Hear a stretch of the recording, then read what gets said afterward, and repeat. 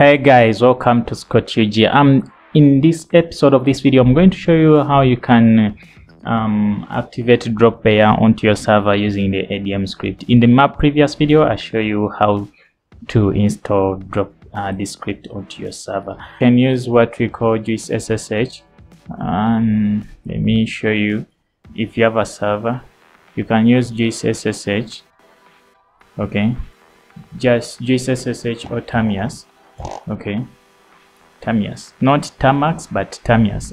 The reason why I dislike Tamax, because Tamax is offline. The moment you go offline, that's it. That server won't be online, which you've created. So you can use this. You can use VPS SSH, or you can use any of your choice. Okay, now let's continue back to our tutorial. Let's go back to our server. Now what you need to do here is to enter ADM. In my previous video, I showed you how to install the script. There we go. So today I want to show you how you can activate Dropbear by just tapping.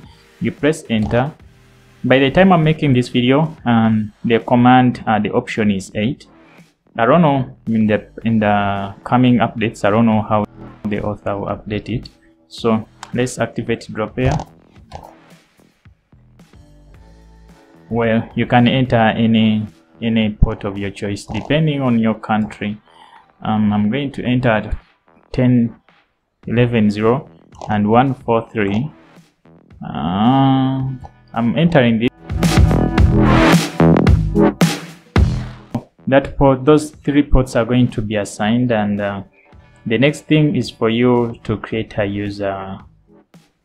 A user to be. Now you click in, because these are for advanced, and I didn't like to go into that. So we can get a user here, manage users, and we see details of all users. Remember, in our previous video we created a user which is SCOT UG and his password. So that is the next step for you to do is to go to your tunneling app. Let me show you how. Okay, the tunneling app, commonly I know most of you use use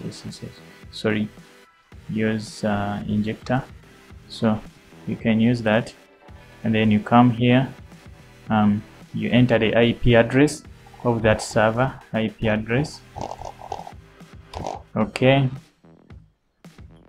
and then after that you enter the port, any port. So we have created the port. When you check out with this video, when you check out here, okay, when you check out with these ports, you're going to see port 11 for Dropbear, port 143, and port 142. For SSHD is always port 22. You can change it, but as well I don't recommend you to change it. So you're changing it, you need to be knowing what you're doing. So I'll put 110. Okay, we are trying to create a VPN here and see if we shall be connected to our server, and we need to get the IP address of this server. Okay, the IP address, I had copied it somewhere here. Okay.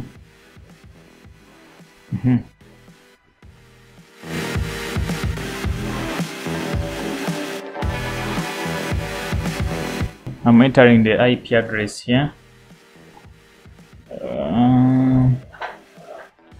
The IP address, let me just paste it there. Okay, and then I'll enter the username. Remember, the username which you've created is SCOT UG. I created that user last time in my video, and then I created again SCOT UG. Sorry about the password. SCOT UG. Okay, we are going to see if we can create a VPN. You can connect to our VPN using this APK. So to avoid this, I'm not going into payload generation, so I'm going to use a direct method. Let me see if we shall be connected. When you check here, the user has been detected, SCOT UG, and then the password is successful. That means our server has allowed us to prove that we have been connected to our own server. The first thing we saw that we are connected and we are surfing the net to our server. As well, we can see that if I type in ADM, and then I'll go to manage users, then I'll go to monitor users connected. So I'll enter 7, and you'll see that here they will show you that SCOT UG is online with one connection, and is supposed to be having 4 connections onto the server. So if at all it reaches 4, there's what we call the server will filter out that the fourth connection.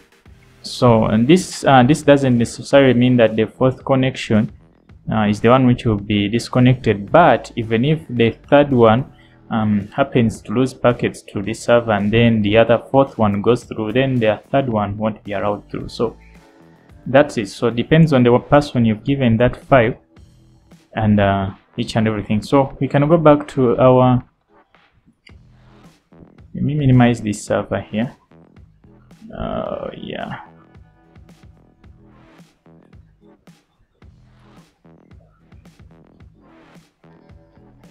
Okay, now if I go through this, after that you're free to export this file and send it to anyone which you want.